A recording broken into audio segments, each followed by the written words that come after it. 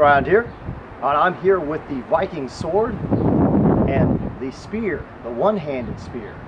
The techniques that I use where I do the overarm throwing slide, and we're comparing it to Roland Warzecha's cast blow. The cast blow is basically where the sword is accelerated and thrown with the arm.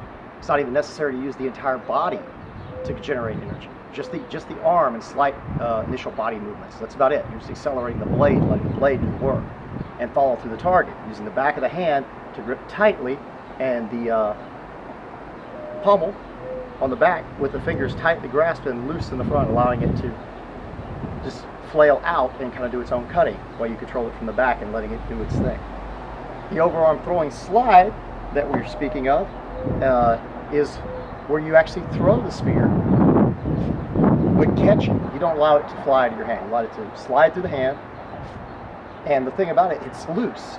It's not you going out there and gripping tightly and planting the legs and using the body to drive it home. You get more reach with it, plus you can fight in closer with it if necessary. But I mean, you get extreme reach and can just pull it right back. I mean, so it's a beautiful technique. It has a lot of power. We've proven it has more penetration, initial penetration, when you're trying to penetrate layers of armor, let's say be leather or gambesson or what have you. Most of these techniques here, the cast blow, the throwing slide, this was used for a long time, according to a lot of the depictions that Roland sent me. Later century, it was still used. I believe it was used in the ancient warfare. When you go back to Bronze Age, I believe they were doing the throwing slide. I think the javelin and the spear were very hard to distinguish. But the main point today is the actual technique with the sword of the cast blow and the cast or thrown blow of the spear. But the controlled use of it behind a shield in early combat was probably the common method of use, because you're allowing the weight of the weapon to do the work and not actually using the body to deliver the blow. Later on, when they get into conventional fencing, you'll see a lot of the screening type cuts. You will see other type of techniques, but a lot of that was bluffsfechten or unarmored combat. Where in lightly armored combat or armored combat with shields, it was much easier to use the cast blow or the overarm throwing slide. Or mounted, I think it was way later century, the actual cast blow. It's not the only method you can use setting on a horse, or possibly a shield wall where one can't move around a lot. You don't have the advantage to step every time you use the entire body. And that's when the weight of the weapon and accelerating it is a major advantage, and it's effortless. It's not as tiring. But anyway, let's start with the video and compare them and see how they stack up. Alright, we're comparing the cast blow to the overarm throwing slide. I always put the throw part in there because basically you're accelerating the weapon. Meaning the weapon is the weight of the actual weapon is generating the energy and how fast you can accelerate it. And of course, how most people cut targets like this, they will use the best portion of the blade, which in this sword would probably be somewhere between here, where it has the best cutting ability, which is also the fastest moving part of the blade if one accelerates it. If one accelerates the blade by swinging it, that is going to be the fastest moving area. But what Roland speaks of is how they used to grip it. This one's a little bit longer than it actually should be, but as you see, my little finger, my pinky, is right here on the inside of the pommel. I believe it's a type S pommel, but it's on the inside of it. It's not out here. I believe, I don't know who it was. I think H.E.M.A had showed him doing it something like that, which is an exaggerated, ridiculous thing. You could not even do that with this one. But this back part of the hand, even like H.E.M.A says, is supposed to be held tight. In other words, the back part of the hand tightens up as the blade is cast, but the front of the fingers are held loose. So you end up in this kind of position, like you see in some of the drawings. But it's actually an ending position from the actual cast of the blow.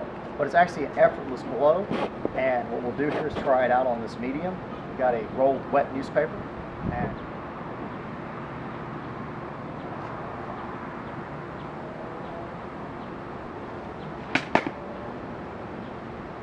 cut very nicely, and we got a clean cut, clean through, and it didn't take much effort at all. All I did is use my arm motion, and I'm standing in a back stance as if I had my shield out, and I had to come in and cut. That means I could have something out here protecting me and still throwing a proper motion, a cutting technique that will cut and be very effective and have lots of power without stepping, not doing a stepping cut, not doing a push cut, or say a slicing type drawing motion that most people would expect. And you have maximum reach. I'm going to try one more here. Just a second.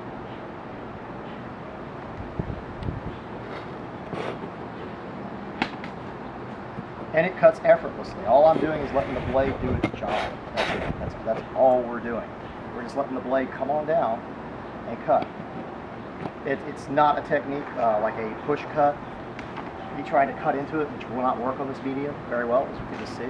Or me trying to do something like cut into it. Because if I try to do that, this kind of medium is going to give. I'm not able to get that type of cut in. Although I did cut into it, you can see that. I stepped in and just really cut into the actual medium, which is interesting. Proper push cut. I mean, I can cut into the material, but I'm not going to get that kind of cut. And if I was hitting something like really thick armor, such as leather over a gambeson cloth or multiple layers of cloth, I don't think I would cut through much more than cloth trying to do that. I probably wouldn't make it more cloth. But as you see the fibers here we cut, I mean, that's beautiful. We could cut it anyway the same way. And even at the last bit there, we still cut through cleanly even after it was weakened. And that's effortlessly. You just sit here, just let the blade do its job. All right, we're going to talk about using it with a shield. The same idea, the cast blow and just following the shield line. Because you can do that in all manners here. You can just follow the shield line and come in and attack the target. Which is a good thing, because you got that to protect your hand, the shield, and to protect your body depending on where you're behind it. You're not going to always want to step out to cut from the shield. Because if you do that, you can get attacked pretty much and injured trying to do that. You can stand in a front stance and do the same thing with the shield. You can attack that way and this way.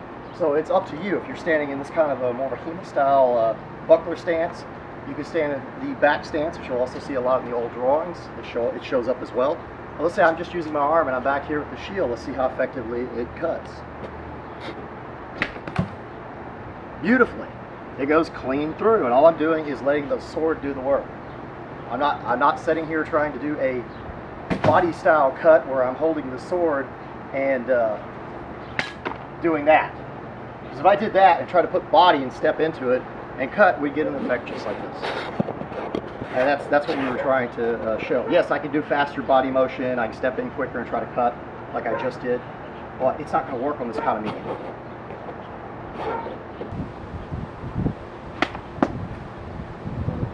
Effortlessly. And we got through this big roll. Look how big this roll is. Come on, check it out. That was effortlessly. I looked over at the camera and look at this. Little tearing on the back, that's actually how the stuff's rolled. It unrolls as it comes through, is what's causing the tearing. The actual cutting, where it's densely rolled, is all beautiful. That was me not even making any effort. I just let the blade do the work and accelerated it, and that's what it did.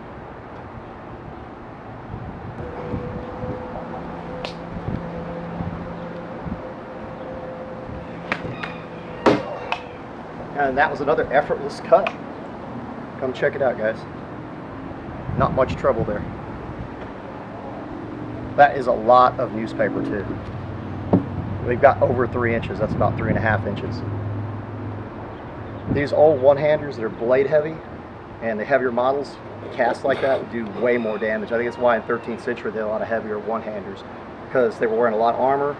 A lot of them were still using shields, and the cast blows worked very well from mounts. Because if I'm mounted, I can't move my body much. I can hold tight to the horse and do my swings. I mean, actually swing down with a cast blow, but I can't, I can't really move around other than the horse is moving. Behind a shield, a lot of times, if I'm trying to protect myself from multiple opponents, I don't have the luxury of trying to step with each cut and try to apply body weight to it or push the cut through, so to speak. So I believe these are superior in power. It's just, are they as good as the screening type cuts? You know, like when you're fencing. Well, of course not. It's not the same thing. It's not bloss fetched. It's harness fetched. You're in armor. So a lot of times you're not going to be worried about trying to parry with a sword unless you have a really small shield and you end up in that situation hunting for niches or something. Otherwise, if you're trying to damage somebody through mail with a sword that's capable of doing that, or cut into him where he's uncovered, like let's say some cloth on his legs, you can slice straight through his leg, just like they speak about in the sagas. All right, what I'd like to speak about is the cast and blow, the cast blow, like Roland Warzecha speaks of. The SCA does something very similar to it. They are hitting for power, and they're counting how much force goes through the armor, like what they feel. If it's solid, did it skip, how hard it hit. But to generate power, they do what they consider a cranking motion, which what that is they throw more of a straight kendo style shot out and let the blade do the work, if you're watching what I'm doing. So the idea of that is to streamline it to get to your opponent, to get the speed, to get that speed of the cut. And in a lot of ways, it's very much can be performed like the screening cuts when you come in here. So you can use a acceleration of the blade, you know, to get your cut. It's just cut a little short than having a full cast from, let's say, a position up here, like in some of the drawings where they cast it out and just let the blade do the work. It's just streamlining it. It's the same thing. You're just pretty much throwing the blows out and letting the blade do its thing and recover. That's all it is. We'll go ahead and try to throw one here with the corrected technique, and I'll try to streamline it, make it go straight to the target.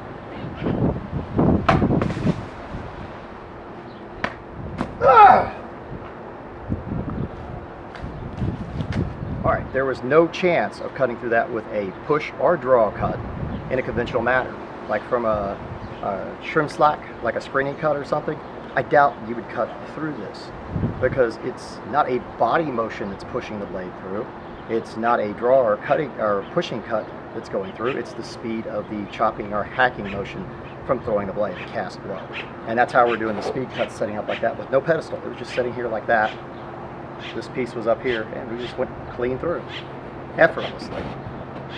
I got a little excited about it when I did that one, but it's still pretty much effortlessly. You're just letting the blade do its thing and letting you hold tight at the back and letting your hand follow through. We noticed this on these type of pommels, that it seems like they're set up to do that. They're set up for cast blows.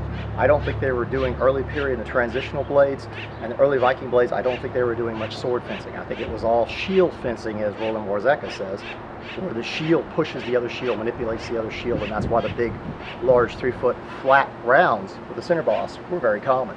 When you start getting smaller shields and domed shields, then you start seeing wider quillions and smaller pummels in the back, more like Brazil nut, which can do both. I mean, some of them were designed where they can do screening type cuts and sword fencing with larger quillions or cross guards, but they can also do cast blows as well when you have the Brazil nut pummel. So I think that that type of style stayed prominent for a very long period of time. In the late 1300s, 14th century, they're probably still throwing blows like this until they get into plate and so on, where a heavy sword and just smashing the plate probably wouldn't do any good one-handed. All right, now I'm going to test out the overarm throwing slide technique, is what I call it, or the overarm slide technique. It's a lot like the cast blow that Roland Warzecha is speaking of, that he's witnessed in different depictions and artwork from the early century swords, such as in the Viking era and the migration era. The swords tend to be made that it looks like they're used for casting. Cast out the blow, hold on with the back of the hand, and accelerate the sword. More or less the sword from the hand and the elbow, and just not even worry about body motion. Just let the blade carry itself and do its own cutting, which is very efficient, as we can tell, and very powerful just with the weight of the sword. Right now, we're going to go ahead and try out my overarm throwing slide, which is to be used from behind the shield as well. It's a one-handed technique, and it allows the spear to slide out like it has been thrown and control, but with throwing speed. So what I'm doing is I'm not using my body to drive this through here and plant and push. I'm going to literally throw the spear through our head and see how it actually does against our analog ballistic shell. Let's try that out, see how it works. I should have... Ah! Now look at my hand. You can see here, if you look at my hand, I'm letting go of it. So to keep my hand that way, I let go. And let's see what we got. That was just me throwing my arm. I wasn't using any body, and I wasn't pushing the spear. I let the spear do its own work. We've got a hole directly into the skull. As you can see, the blood coming out right here. Might not have as much blood in it as usual, but we have a hole directly into the skull. That's almost no effort whatsoever.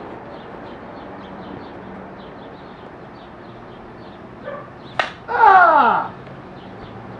We have one more blood now, and we pierce the skull again You can see it right there.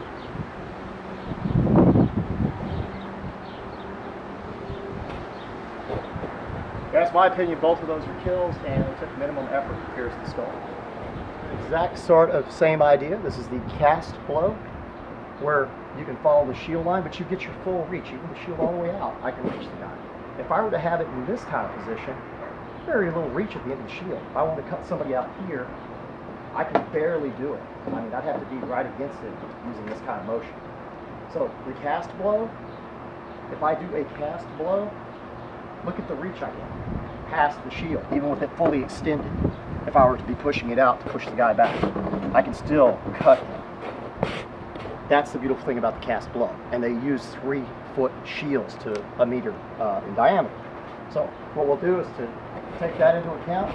I'll make sure I have full extension on the shield, and we'll try to do a cast blow into the head and see how it performs. Ah! Chopped right in easily with no effort. Let's give that a little more power and try that out.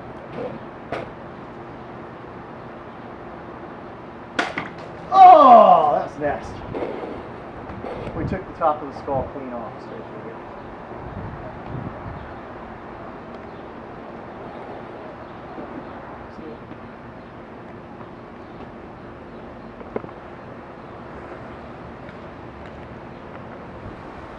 Well, I hope you enjoyed the episode, and I hope that it showed that the cast blow, or accelerating the sword by allowing it to move and throwing it out, was very similar to the overarm slide, or even the underarm slides possible, where you cast the weapon out and let it do the work itself.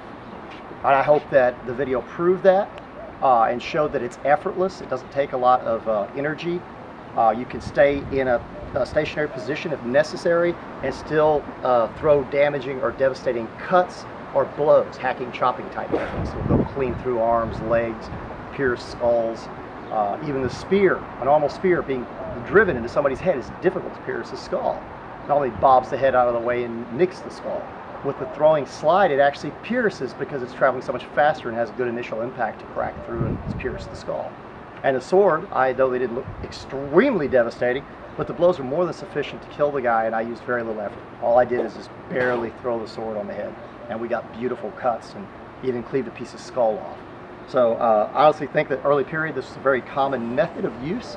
I think Roland's correct in seeing this in all the depictions in the artwork, the cast blow and the way it was used, and for assessing that that's what these type of pommels were used for. The early migration and Viking Age pommels, and them being tight, actually aided in this technique. Didn't hurt it in any way. And the spear, honestly, we've looked at that as well, and we find the depictions, and they show that just as plainly that the spear was used in a throwing slide and used the overarm more often, or at least it appears to be. Could have been used underarm too, and the slide can also be used. But we believe the weapon was accelerated and thrown out and controlled, and that way you get more initial impact speed of attack, and the weapon is in. You don't have it sticking out in front of you where someone can actually manipulate the weapon. And it wasn't necessary because you weren't actually sword fencing, and at that time period they weren't using the sword to fence with. More than likely they weren't using the spear to fence with either when they were using a shield. They were using their shield to defend themselves with, just as they would have done with the shield and with the sword, and they would have used the shield to manipulate the other guy if they were in single combat by pushing him with the shield, pressing his shield to open him up, use different angles of the shield to get different angles of attack. But anyway, I hope you enjoyed the video. I hope I did a good job, Roland. I hope you enjoyed the video, and farewell.